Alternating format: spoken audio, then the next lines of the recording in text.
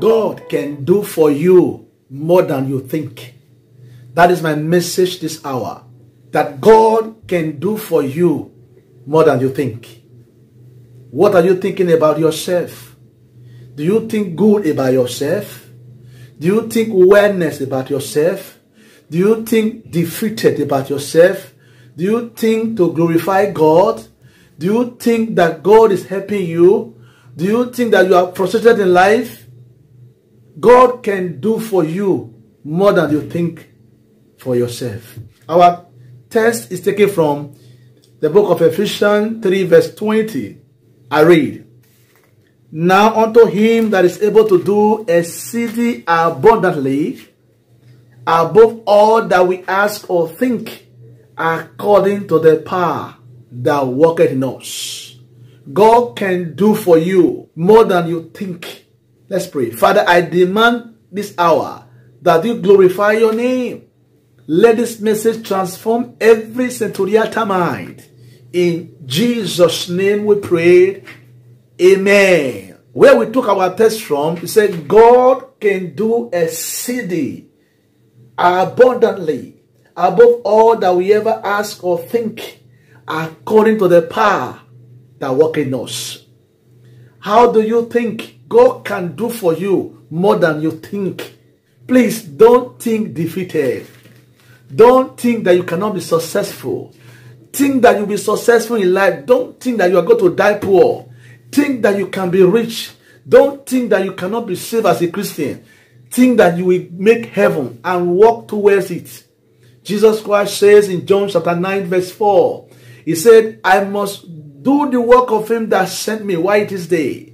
I must walk the work of him that sent me while it is day. For the night cometh when no man can walk." Jesus Christ was thinking about his Father's work. He was thinking about good things. He didn't think defeated. He never sat down to say, "Oh, the Jews are accusing me." He never sat down to defeat himself. He was thinking of the next business to do. He was rejected in Bethlehem, but he did not stop to go to Nazareth. He became Jesus of Nazareth.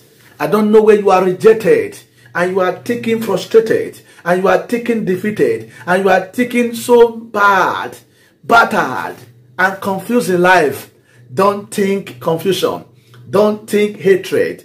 Don't think defeated. Don't think frustrations. Don't think battered and scattered in life.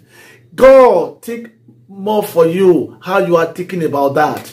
Our topic says, God can do for you more than you think. So, Jesus Christ said, "I must do the work of him that sent me while it is day. For the night cometh when no man can walk." Jesus Christ was thinking about his Father's work. What are you thinking about? What's your next work in life?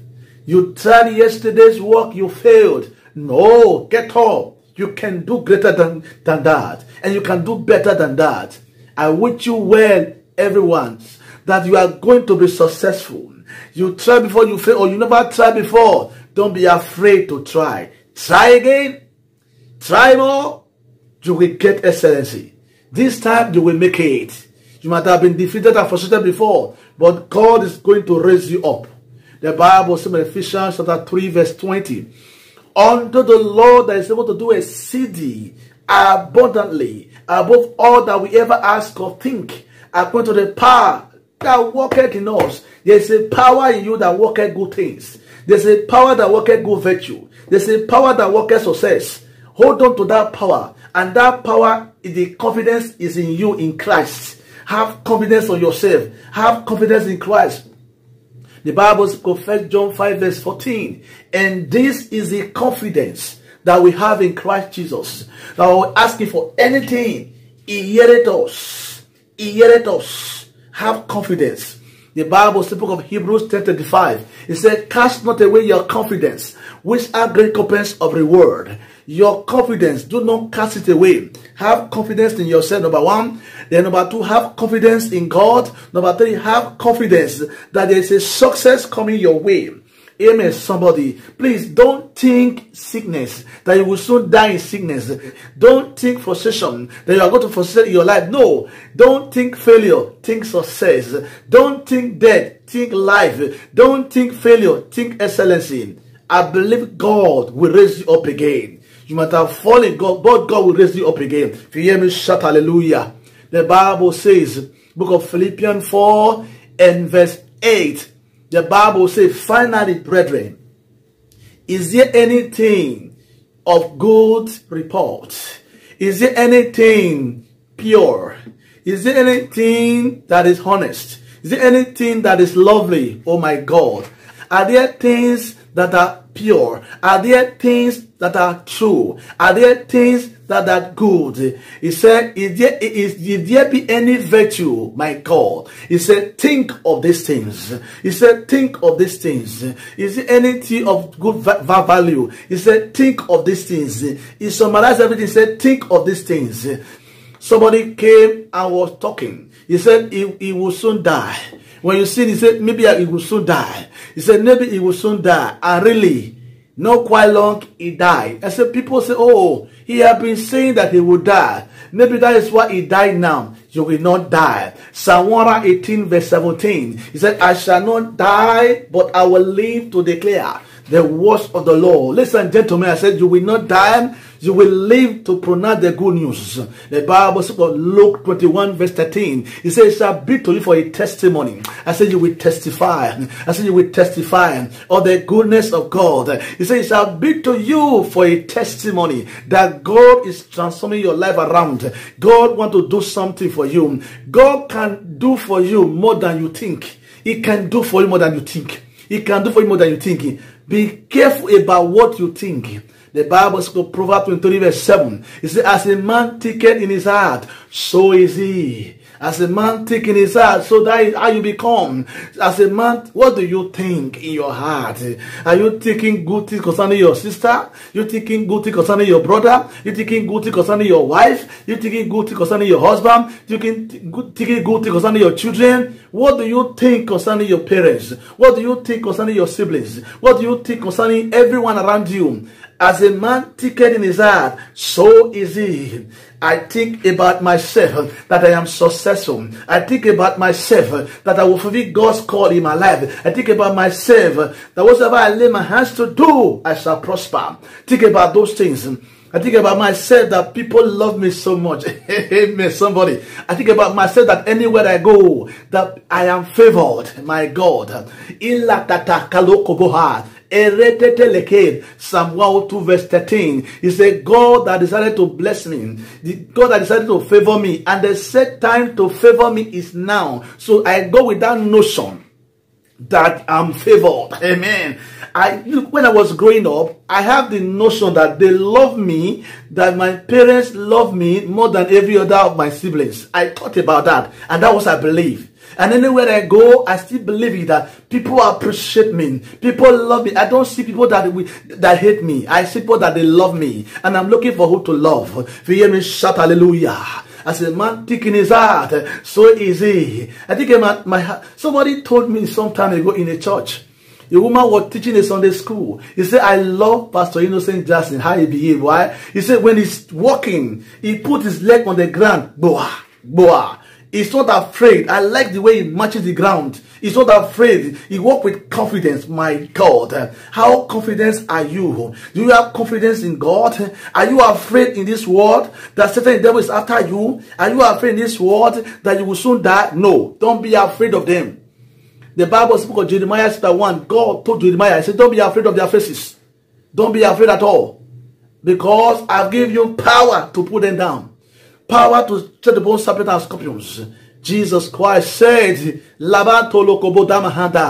don't be afraid of who can kill your flesh. Be afraid of those who can kill your flesh and kill your spirit. Who can do that? That is Almighty. That's who we fear. Proverbs 9 verse 10 said, the fear of God is the beginning of wisdom. The Bible says, Psalm 111 verse 10 said, the fear of God is the beginning of wisdom. So when you fear God, you have confidence, you will succeed. You will not fail. God will take you to a higher pinnacle of success, of glory. What do you think about yourself? As I am talking now and I'm preaching to you, teaching the word of life now, some people are looking at it somehow. You know, what is this man talking about? What are you talking about? It's like a foolish word to you. The Bible says, Proverbs chapter 24, verse 7. It said, wisdom is too high for a fool. I repeat, wisdom is too high for a fool. Proverbs 24, verse 7. It said, wisdom is too high for a fool. I don't know who I'm talking to tonight. Is the word too high for you? It becomes foolishness for you? It's too high? It's too high for a fool. Wisdom is too high for a fool. And the Bible says, Proverbs 23 and verse 9. It says, speak not in the ears of fools, for he will not value your word. It says, speak not in the ears of a fool, he will not value your word. I pray tonight that you'll be wise as a serpent and harmless as a dove, to value the word of God tonight, that God can do for you more than you think. You are a successful person. Don't think poor, think rich. Don't think sickness, think good health. Don't think, failure, think excellency. Don't think frustrated, think, energetic. The exuberancy of your faith should be able to affect your neighbors, to grow. Let your life affect your generation. Let your life affect your family. Anywhere you go, be the top class of that situation. Be the top class of that environment. Don't talk yourself down. If I talk now, they will believe you. Keep repeating what you know is true. Amen. He said, things that are pure, things that are honest. Think about those things that are pure. What do you think about? Do you think about things that are honest and pure? What do you think about? Things that are failure, things that are successful. Think about good things. And the Lord will help you. I pray tonight. The Bible says, Romans 1 verse 21. He said, they refused to glorify God, and they were thinking vain in their mind. So they neglect the word of God and abandon God. Ladies and gentlemen, if you want to succeed in life, take God as number one. Take God as number one. If you neglect God, you may die frustrated. You may die like Saul. You may die like, Judas Iscariot. Judas Iscariot thought he was smart. He neglected Jesus Christ. He went to betray him. Never know the value. Amen. He never know the value. He betrayed him. How did he die? He hung himself. Remember, remember Saul, how Saul died frustratingly with his son Jonathan in the war from because they neglected the principle of God, neglected the commandment of God. I pray tonight, my God, that God will do for you more than you are thinking for yourself. Are you thinking about by yourself you will succeed? You will only buy just one car and build one house. That's what your vision. You just go to work and work under somebody and you will not be a director. Never. No. Think great. Go to more schools. Be more educated. Be more successful. Think about greater things in life to do. Amen. You can get more than what you ever have. You can possess those things that God has given to you. Amen. Because God said we should think greater things. God said we should think high. God said we should think we are the children of God. Bible says that God has given you the things of this world to enjoy before you go to heaven. Don't sound defeated. Don't sound frustrated. God is your Father. Our God is a successful God. Malaba krokotozi masata ayaza. I said your God is a successful God. Our God is a successful God. He will lead you through. If you hear me, say amen. I said if you hear me, say amen. I said if you hear, when I go to a place, I don't look at myself frustrated. Don't look at myself dejected. As I enter Spain here, I think success. I think progress. Amen. Hallelujah. I will round up with this one. There was a time, by the grace of God, I'm a minister of the gospel here, in where I live here in Spain. And not quite long, I received a call from the police officers. They called me, he said, we are policemen. We are calling you, come to our office. Because whatever you are, you have to report yourself. I checked my record. I checked everything. I did not do evil things. So on the day, I said, where? So place. And I went there. And I went to the place. And police showed me. He said, yes, you are a pastor. I said, yes, I'm a pastor. He said, you preach sometime. You preach sometime there. I said, yes. He said, do you know so place? So place. I said, I know so place in our area there. He said, okay, are you aware that they fought in that place and somebody took bottle and forgot bottle in somebody's stomach and the person died? I said, I don't know about that. I said, I always feel, like you said, I face my evangelical work. Evangelism work, that's what I do. I preach the gospel. I go from place to place, go for visitation and preach in the church of God. Our church is Born Again Christian Church International. And the man looked at me. He said, we know you quite all right. There you are in Songo level, you are in that place where you are staying with your church. This is the place of your church. I said, yes. It's okay. He said, you will help us to do something. We are going to make you, police informant. We are going to be paying you. Anytime you need our assistance, come to us. We shall pay you. And we will make you informant. Any people that are doing good or doing bad, come and report to us in the station. I said, well, with all due respect, police officers, I am not an evangelist of police informant. I am an evangelist of God. And I will preach the gospel. Because the Bible says, and this gospel of the kingdom shall be preached in all the world for a witness unto all nations. You have heard it. You have heard the word of God. So that's what I preach. The gospel of Jesus Christ. I can't do that work for you. I can't do information for you. I can't send my brother. I can't send my sister to you. I'm more than that. You know me. I can't be a police informant. No. And I said, okay, well, this is my number. In case you need our assistance, we can help you with some other area. I said, thank you very much. I took my Bibles, I took my bag, and I left there with boldness.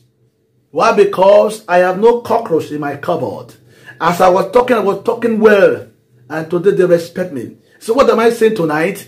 Earn your respect with your dignity. In God's word, only God's word that can set you free. The word of God, they are spirit and life. The Bible, Psalm 119:89. It said, forever the word of God is set to the heaven concerning your life. That you are successful. That you are a glorious child of God. That you are powerful, too much to be let down. They look for me. We know this is you are a pastor. Come and be inform me. I say I can't do that work for you. I can only preach the gospel. With dignity. Labado. Rabadaba. Who are you? Do you sound defeated? Do you appear sick? Do you tell negative about yourself? You say you are going to be poor for life? You say you have a bad head? No. I know I'm favored. Anywhere you go, say, I know I am favored. Appoint yourself. Tell them this is how to do that thing. And read more books. Upgrade yourself. So that when you go out, people will listen to you. People will hear you out. Because out of the volume of what you study last, that is what you will speak out. Amen. People will respect your volume of words because you speak well, because you have read, because you have studied. If you don't study, you will appear a mediocre. I pray tonight for you. God will give you excellency. Receive your freedom. In Jesus' name I pray. Amen.